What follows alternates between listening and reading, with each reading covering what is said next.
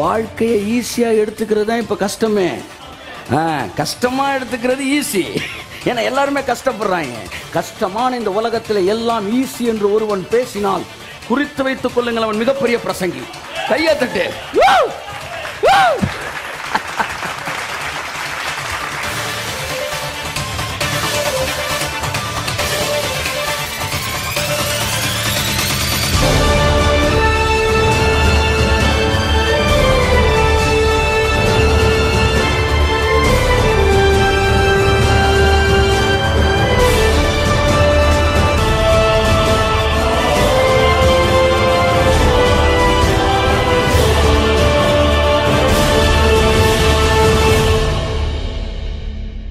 அடுத்து ப்ளோயிங் த ட்ரம்பட்.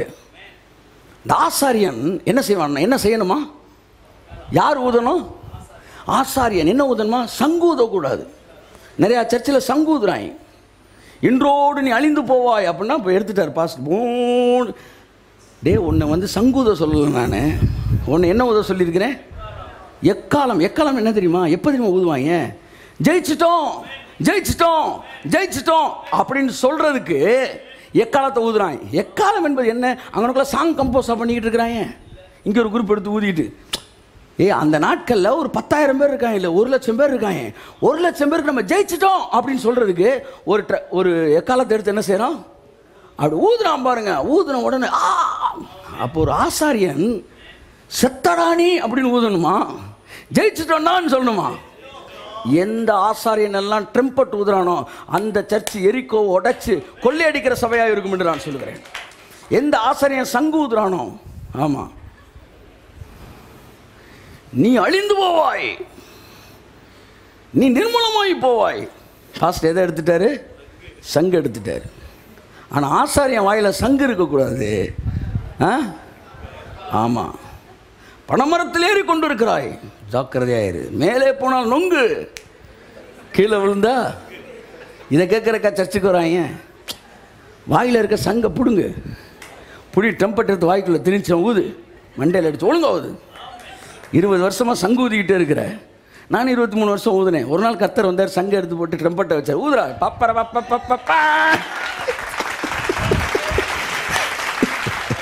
எப்போ பார்த்தாலும் இளவ கூட்டுறது வாரத்தில், எப்போ பார்த்தாலும் மரணத்தை பேசுறது, வியாதியை பேசுறது, சபிக்கிறது. அவர் பெரிய பிரசங்கி சார். ஆமாம், ஊருப்பட்ட வியாதியெல்லாம் பேசுகிறார்ல, அவர் பெரிய பிரசங்கி தான். ஆனால் எல்லாம் நல்லா நடக்கும். சின்ன பயலுங்க வாழ்க்கையை ஈஸியாக எடுத்துக்கிறாங்க. வாழ்க்கையை ஈஸியாக எடுத்துக்கிறது தான் இப்போ கஷ்டமே. கஷ்டமாக எடுத்துக்கிறது ஈஸி. ஏன்னா எல்லாருமே கஷ்டப்படுறாங்க. கஷ்டமான இந்த உலகத்தில் எல்லாம் ஈஸி என்று ஒருவன் பேசினால் குறித்து வைத்துக் கொள்ளுங்கள், அவன் மிகப்பெரிய பிரசங்கி. கையை தட்டு.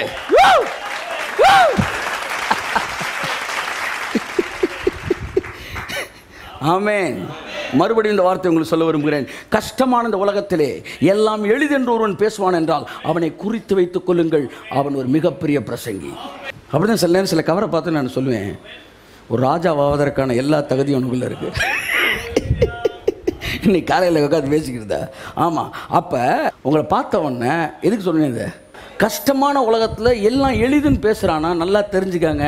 உலக பிரசித்தி பெற்ற ஊழியனை ஆவதற்கான எல்லா தகுதியும் அந்த ஊழியனிடத்தில் இருக்கிறது என்று சொல்லுகிறேன். ஆமாம், எல்லாம் எளிது. எல்லாம் சொல்லுங்கள். வியாதி உள்ள இந்த உலகத்திலே வியாதி இல்லாத வாழ்க்கையை பேசுவது கடினம். வியாதி வரும்னு சொல்கிறது பெரிய விஷயமா? அதான் வந்துக்கிட்டு இருக்கு, அது தானாக வந்துக்கிட்டு இருக்கு.